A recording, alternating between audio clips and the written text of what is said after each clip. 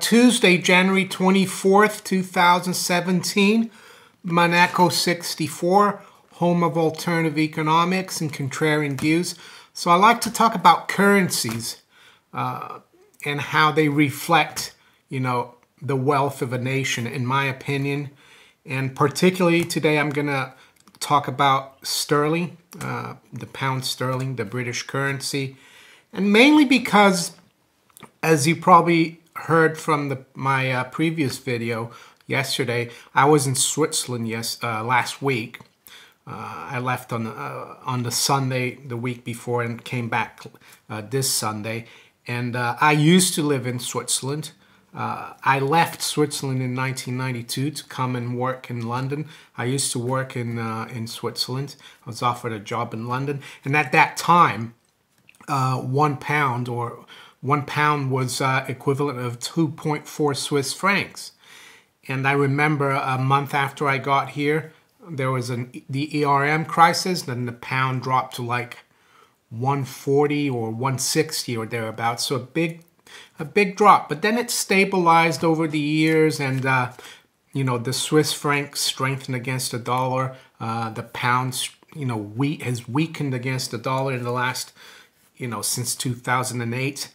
And recently, with the Swiss franc being 1-to-1 to the dollar, the exchange rate of the pound to the Swiss franc is the same as cable, for example, which is British pound versus dollar.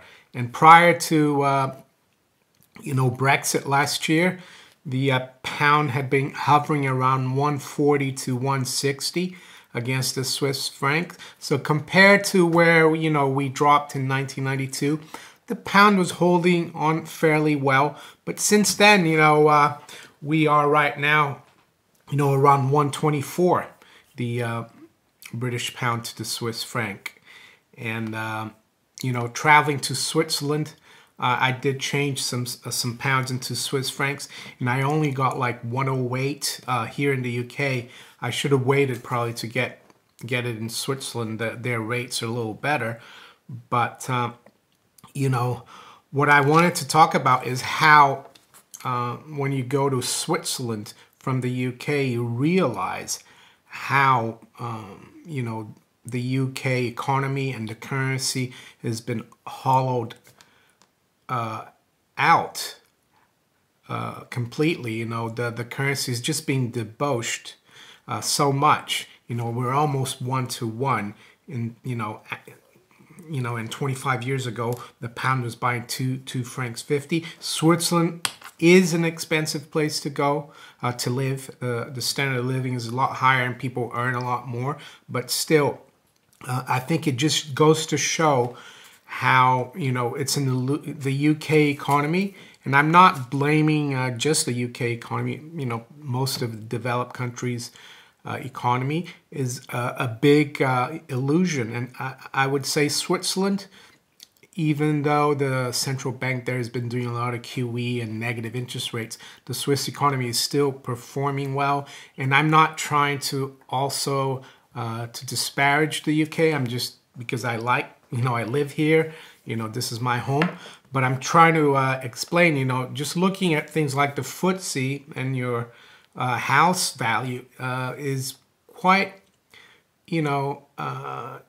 misleading, if I would say, because with the pound dropping so much, has the FTSE really, appreciated in real wealth? And I think the Swiss franc is a good currency to look at, and the dollar as well. And the other thing I wanted to talk about is all the debt. The UK economy, the UK government, we're one of the most indebted economies in the developed world. And so is the US, but I'm focusing on the UK.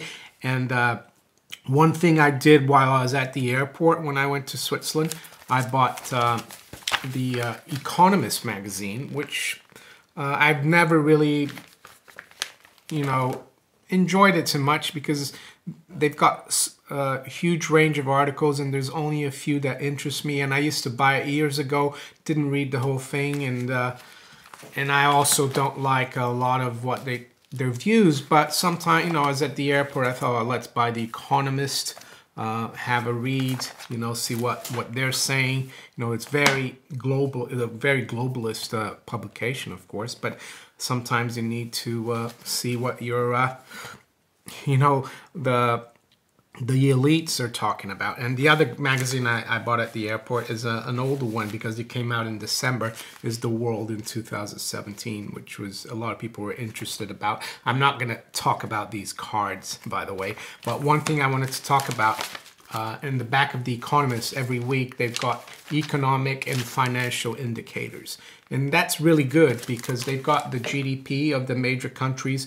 They've got, you know, the budget balance of the major countries. And that's what I wanted to talk about, because we hear, you know, always in the financial press that the UK and the US economy are leading the way. Our GDP is growing.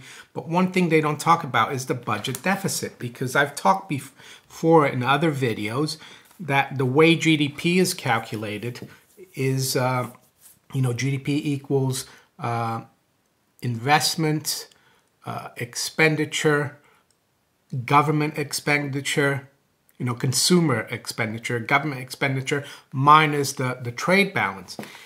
And the government part of it, let's say if a government is running a balanced budget, the government will not add anything to the GDP. But if a government, for example, is running 10% of GDP budget deficit, it's going to add 10% to the GDP through all the borrowing it's doing. So one thing I wanted to look at are the GDP, the latest GDP data, let's say for Britain. They call it Britain here, not UK. So the latest data, third quarter last year, was 2.2%. But if you look at the budget deficit, the latest number is 3.7% deficit. So basically, you know, you subtract that, that's the UK is actually, without, if the government wasn't borrowing as much, the UK economy would be growing at minus 1.5%. So it would be shrinking the UK economy, and probably shrinking more because government spending spreads a little bit, you know, into the private economy. So there you know, there you have it. You know, Britain, 2.2% GDP sounds really good, but the deficit is negative 3.7.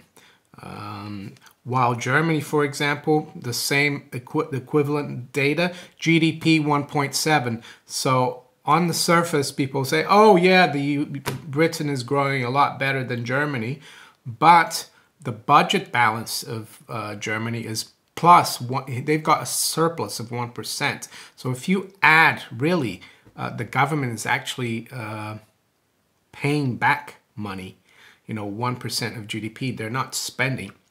So if you add 1% to 1.7, you can see the German economy grew in real terms by 2.7% instead of the minus 1.5 in Britain. And let's have a look at Switzerland. So 1.3% GDP third quarter, almost half of Britain's, you know, 2.2%. But then you go across and you look at the budget deficit for Switzerland. Well, they're running a 0.2% surplus. So you add that to 1.3, it's 1.5% growth, really, Switzerland. So the UK or Britain shrinking by 1.5, and Switzerland actually growing by 1.5. And let's go to the US. Well, the US, the latest data, 1.7% GDP growth annualized, and budget balance minus 3.2. So the US as well, you know, basically running a negative GDP if you don't include the government spending and borrowing. So, yeah, that's, you know, just goes to show that, you know, it's an illusion that countries like the UK and the US are doing really well. yes, if you just create the debt and government spending without constraint, yeah, the economy will do well for a while. But in the long term, that's why the British pound is so weak, and I expect the dollar, to continue to weaken. All the fiat currencies are sinking, but they take their turns. Right now, the dollar is fairly strong, but I expect the dollar to continue to weaken against real things, precious metals, and other currencies will do the same. So it's a zero-sum game, the currency game. You might be able to time it, the FX trading. And the other thing I wanted to talk about is the UK budget deficit, because we were promised in 2010 by the incoming Conservatives that they'd balance the budget, the government budget, by 2015. But now they've even moved it past. They're saying now that they won't even balance it by 2020. So I think the market and investors are starting to lose faith in the UK government and the financial management of the UK Treasury. So I don't really, I do have pounds because you still need it to use here, but I try to avoid pounds, having too much, pound sterling in the bank. As I said before, gold and silver is still the best thing to have, best currencies. I guess it doesn't hurt at the moment if you have investments, mining shares, which are in US dollars or Canadian dollars, because those currencies are doing fairly well against the pound. So yeah, that's what I wanted to talk about. The illusion that the UK economy is doing well and that things, are honky-dory, as they say. I do expect, prices to continue to rise in the UK. They have risen already since Brexit, but they take a while to rise because, multinationals and companies, they have contracts with foreign, providers of goods or services. And those contracts sometimes run for a while at a fixed exchange rate. So once these contracts expire and they have to set a new exchange, and imports are gonna rise, I think, in the UK, and the pound will continue to drop, and the pound in your pocket will not buy as much as it did, a year or 2 or 5 years ago. So if you enjoyed this video, please give me a thumbs up, share it far and wide. And if you haven't subscribed to my channel yet, please do. If you'd like to donate to my channel, there's some links below in the description. I accept BitGold, Bitcoin. I have a PayPal and Patreon account. I'll talk to you later. Take care. Bye.